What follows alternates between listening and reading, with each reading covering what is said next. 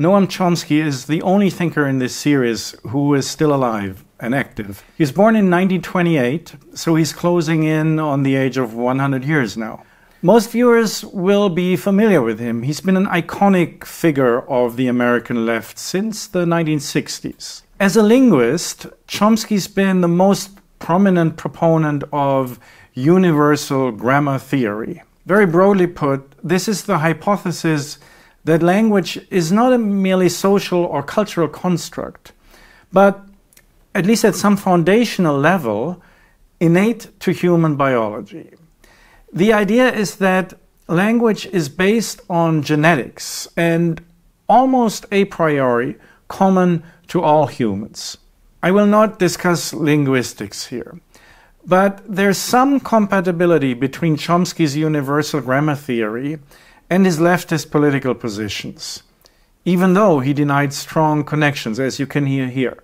Again, I would be very pleased to be able to discover intellectually convincing connections between my own anarchist convictions on the one hand and what I think I can demonstrate or at least begin to see about the nature of human intelligence on the other. But I simply can't find intellectually satisfying connections between those two domains. I can discover some tenuous points of contact. The tenuous point of contact Chomsky mentions here may refer to the fact that universal grammar theory has an egalitarian element. It's anti-racist and undermines cultural differences. This made it compatible with the civil rights movement in the US, which Chomsky has been supportive of. At the same time, universal grammar theory is a type of Anglo-American positivism. It leans towards empirical science, and in this way it differs from grand social theory like Marxism or social constructivism as in postmodernism. Generally, Chomsky belongs more to an Anglo-American left than to the postmodernist continental European left. And this is clearly obvious in Chomsky's famous debate with Michel Foucault from 1971. The video of the debate is highly recommendable, much more substantial, I think, and less of a personality contest for that matter, than, for instance, the Peterson versus Zizek debate. Foucault was a postmodernist, post-Marxist social constructivist. And he focused on developing a grand historical and theoretical critique of sociopolitical power. Chomsky, on the other hand, has a much more pragmatic focus on concrete social justice issues, rather than grand theory. He's interested in the pursuit of empirical truth, even if there's no absolute or final truth for him. He's quite moralistic as well. Chomsky views US-American-style capitalism as unjust and repressive because it produces and maintains inequality. Nationally and globally, he thinks US capitalism politically controls, economically dominates, and militarily suppresses people. His aim is to work toward a more egalitarian, just society, but he doesn't claim to be a very original political theorist in his own right. Chomsky self-defines as an anarchist or libertarian socialist. Well, I mean, I think that what used to be called centuries ago wage slavery is intolerable. I mean, I don't think people ought to be forced to rent themselves in order to survive. I think that the economic institutions ought to be run democratically by their participants, by the communities in which they exist, and so on. And I think basically through various kinds of free association. There are small societies, small in number, that have, I think, done so quite well, and there are a few examples of large-scale libertarian revolutions which were largely anarchist in their structure. As to the first, small societies extending over a long period, I myself think the most dramatic example is perhaps the Israeli kibbutzim, which for a long period, may or may not be true today, really were constructed on anarchist principles, that is, of direct worker control, integration of agriculture, industry, service, personal life on an egalitarian basis with direct and, in fact, quite active participation in self-management, and were, I should think, extraordinarily successful. Throughout his life, Chomsky has been championing radical libertarian positions, especially regarding freedom of speech. He publicly defended freedom of speech even for Holocaust deniers. And he spoke out against certain illiberal practices of today's so-called cancel culture, such as preventing right-wing people from publicly speaking. If you don't like Charles Murray giving a talk, the wrong way to deal with it is to break up his meeting. It's wrong in principle, and it's a gift to the far right and to him. The right way to deal with it is to set up a counter meeting in which you talk about what he's saying, use it as an educational opportunity. Everyone gains from it. If you break up the meeting, you're saying you're giving the right wing an opportunity to say, we're the good guys. We have to protect ourselves against these thugs over there. Like other old school leftists, he's been critical of identity politics or wokeism insofar as it neglects underlying class issues. Class issues, which are right at the center of all of it. If those get effaced and you are just working on your own identity and how you feel about things, it's going to be harmful. Central to Chomsky's socio-political critique is his critique of the mass media.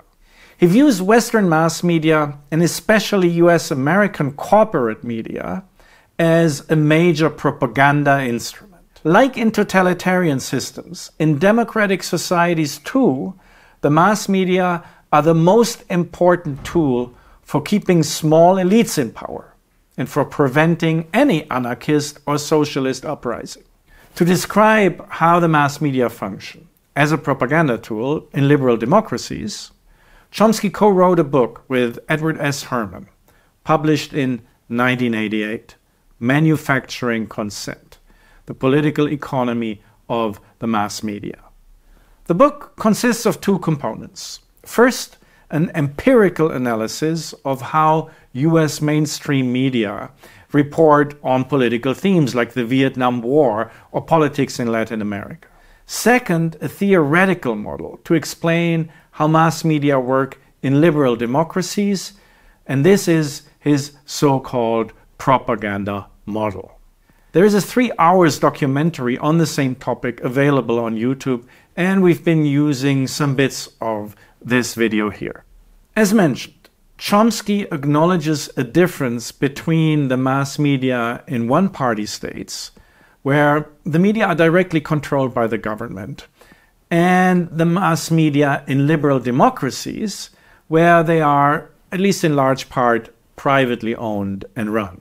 In communist one-party states, mass media are openly embraced as a propaganda instrument. Propaganda is and was not a bad word in China or the Soviet Union. The function of the mass media in communist states is to ideologically educate the masses. In the West, however, propaganda is seen as something bad. The media are supposed to be free, and therefore they shouldn't be used as a tool for state propaganda. In Western democracies, like in Germany, for instance, publicly owned and government-regulated media are typically required to be objective and impartial. However, and that's Chomsky's main point, mass media in liberal democracies are actually not free and impartial. Instead, they are manipulated behind the scenes by the political and economical elites.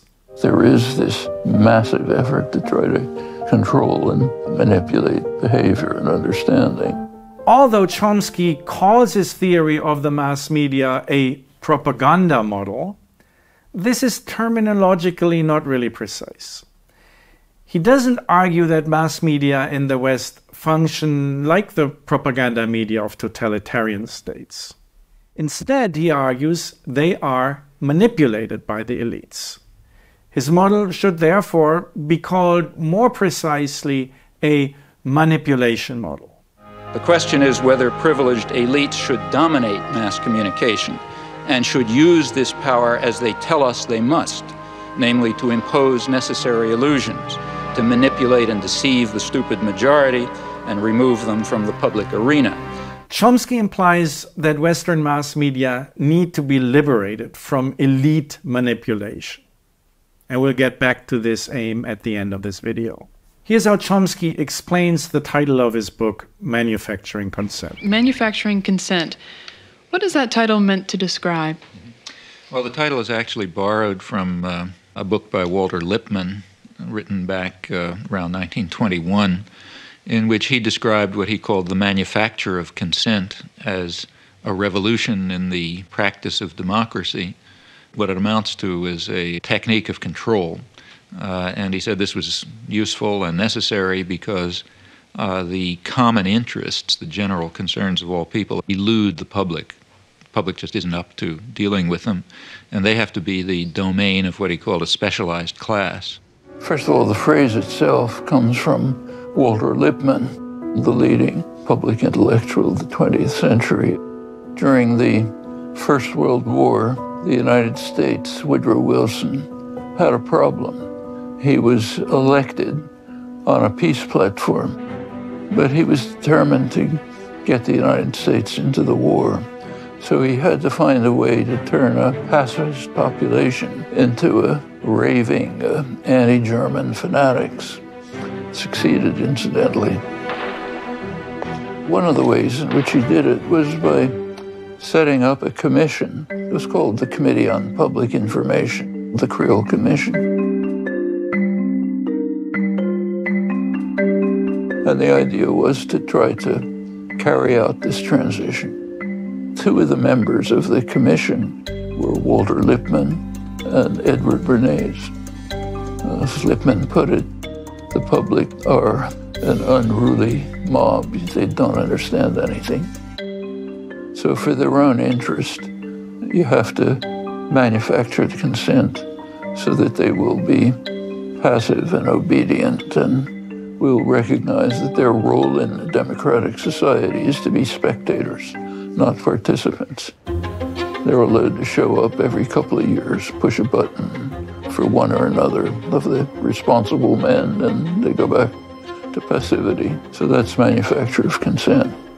Edward Bernays, who, as mentioned here, inspired the concept of manufacturing consent, worked in advertising for major American corporations and for government organizations. He's famous for the first woke advertising stunt in history, the Torches of Freedom. He staged a feminist demonstration in 1929, paying women for publicly smoking, with the hidden aim to promote cigarette sales. He also worked for the United Fruit Company in the 1950s, supporting the USA in overthrowing the socialist government in Guatemala to secure the business interests of American corporations there. Edward Bernays is personalized evidence of Chomsky's idea of the simultaneous use of the media as a manipulation tool by corporations and democratic governments. He's a predecessor of today's presidential election campaign managers, who often work both in business and politics and bridge corporate and political marketing.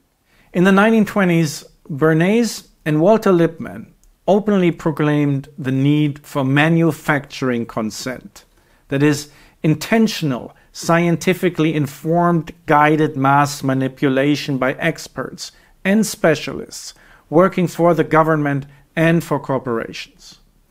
Chomsky's theory is basically a response to Lippmann and Bernays. And Chomsky's main points are the following. First, elite-guided mass media manipulation has been central to the functioning of capitalism in liberal democracies.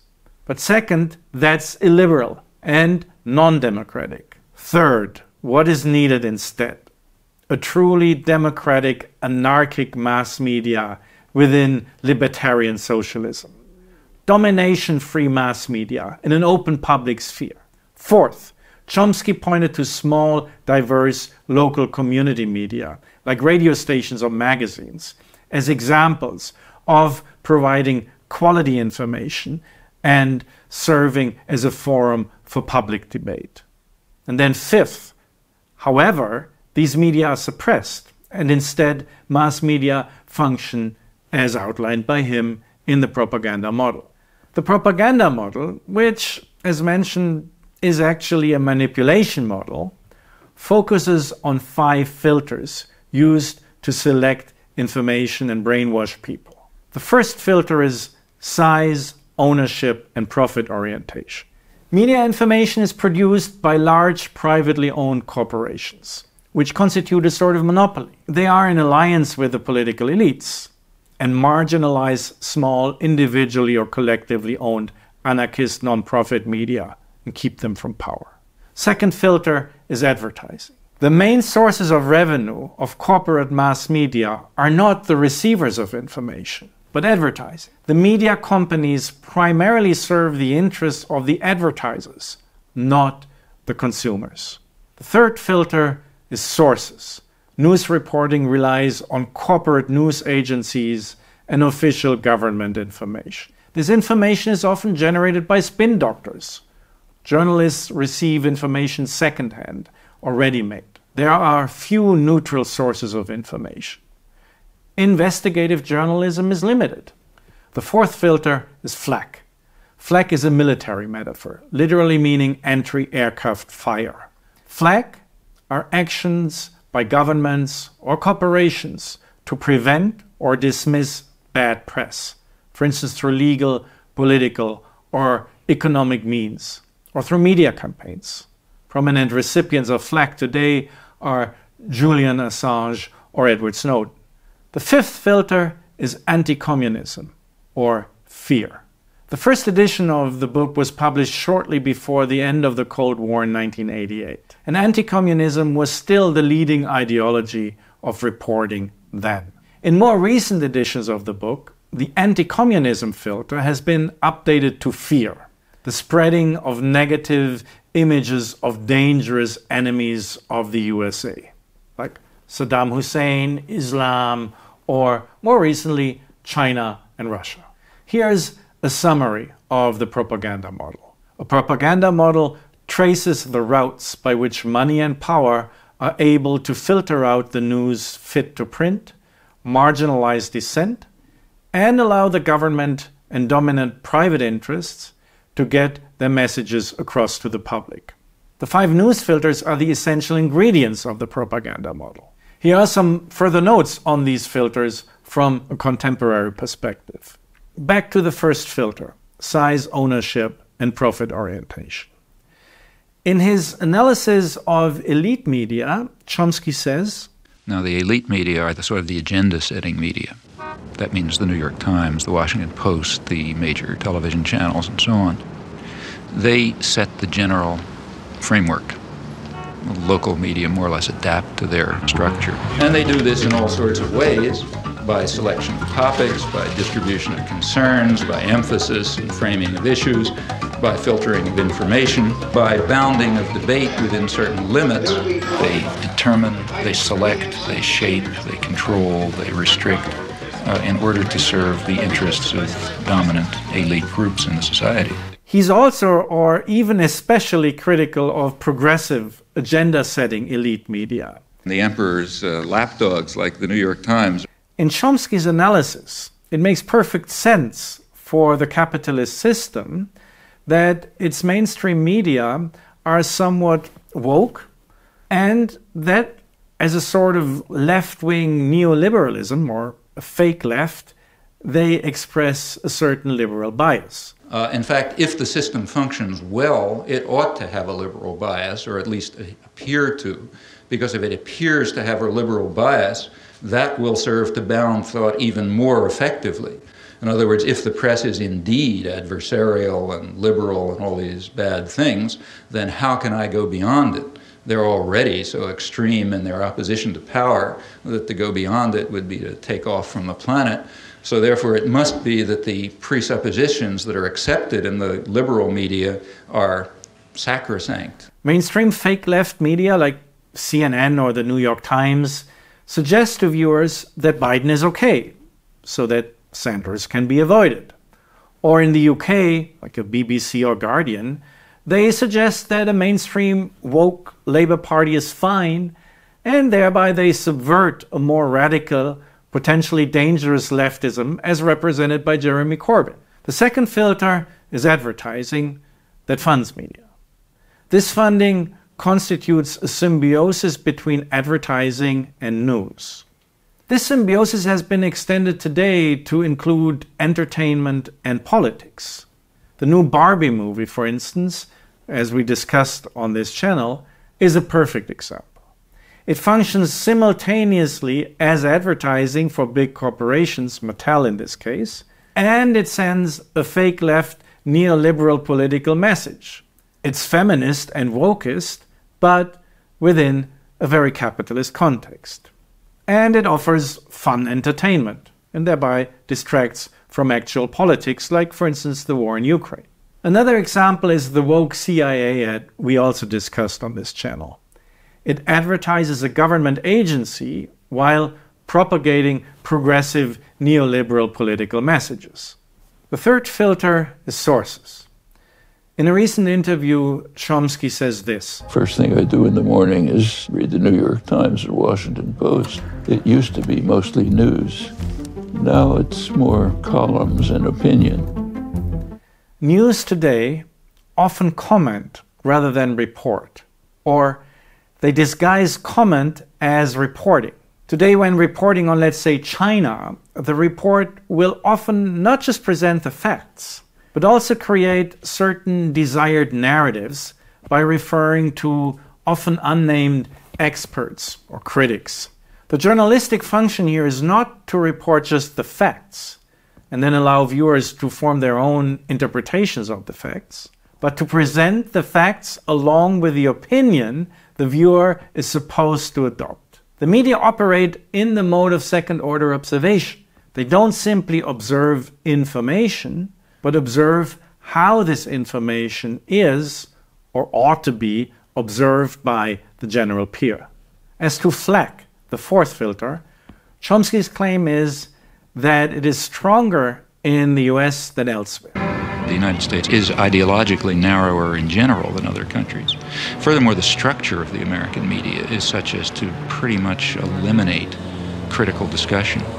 I'm actually not sure that this is still the case. In the US, for instance, there are both left and right wings of neoliberal media, like CNN and Fox. They represent the two mainstream political parties and the culture wars that are going on between them. My impression is that, for instance, in Germany, the media spectrum is much narrower. There's little dissent on central issue in German mainstream media, for instance, on the EU, on the war in Ukraine, or in China. At least in my perception, there's been a lot more political diversity on German mainstream media a few decades ago.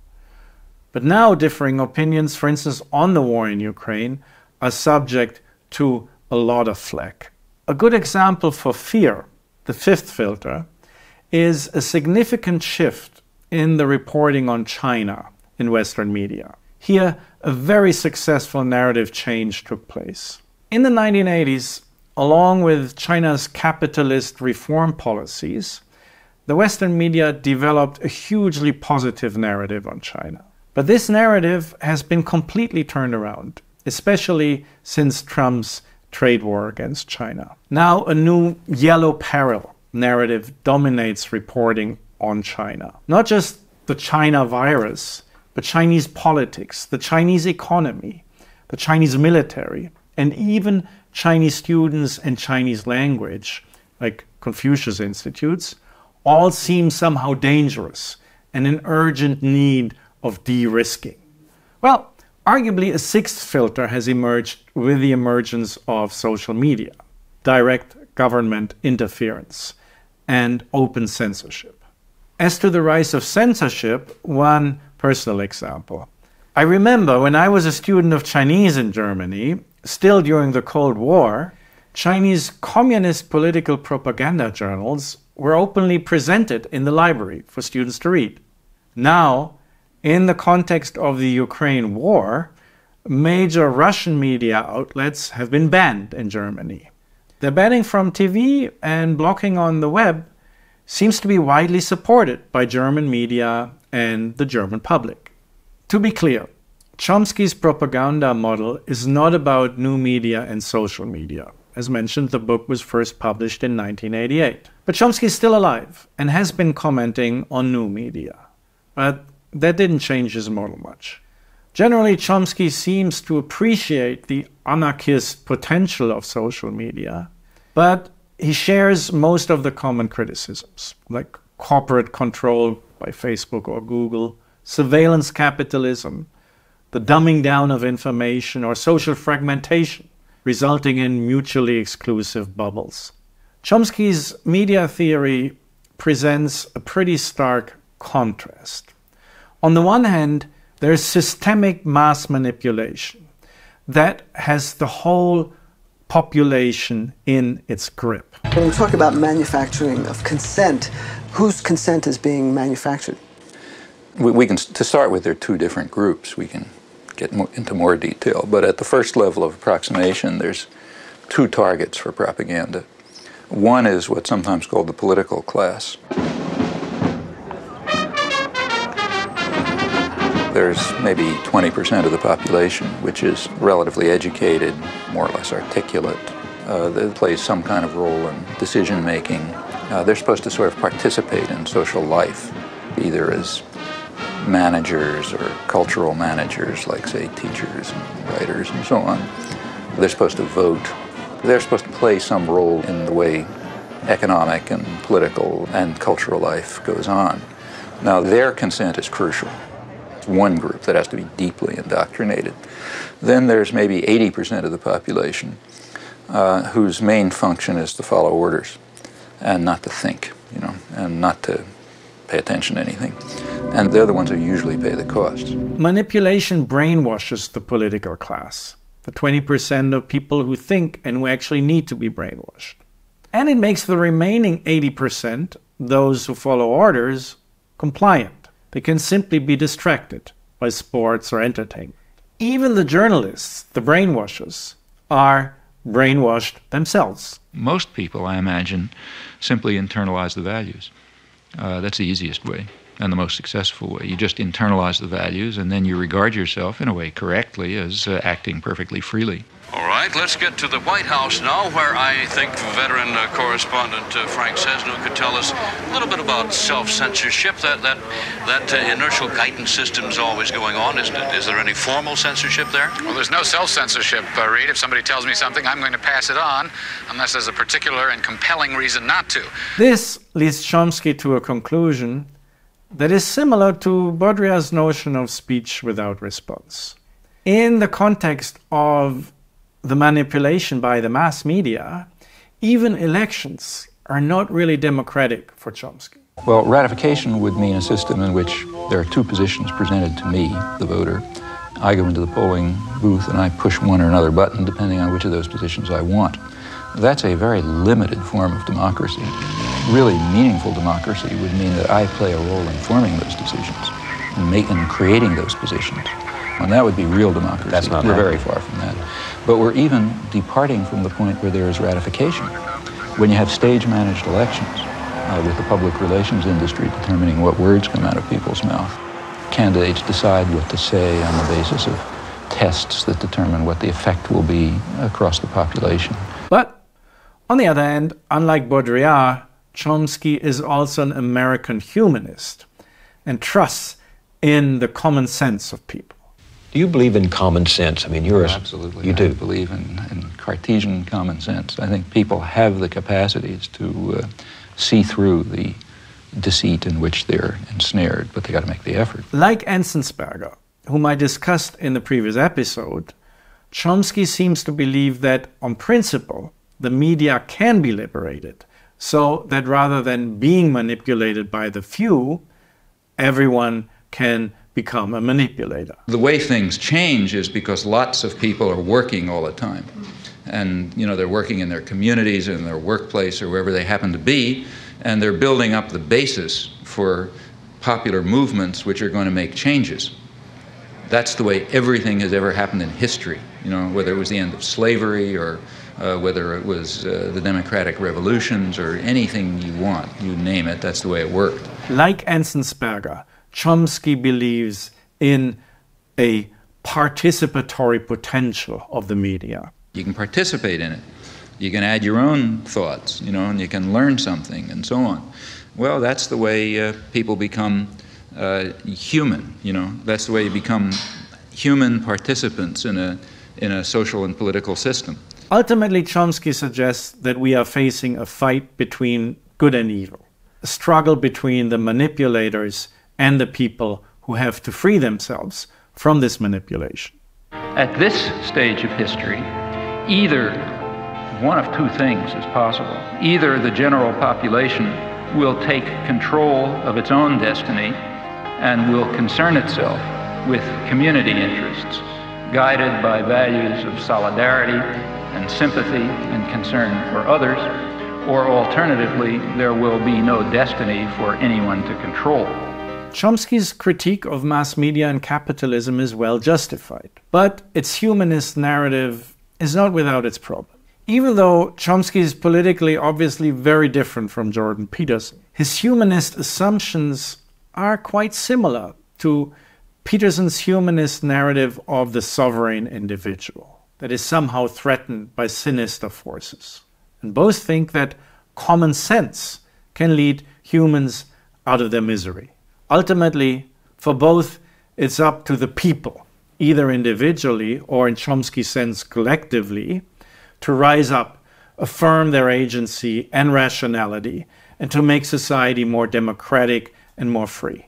Chomsky notices that the Western self-description of Enlightenment humanism, of a popular democracy based on human agency, does not match reality, and especially not the reality of the mass media.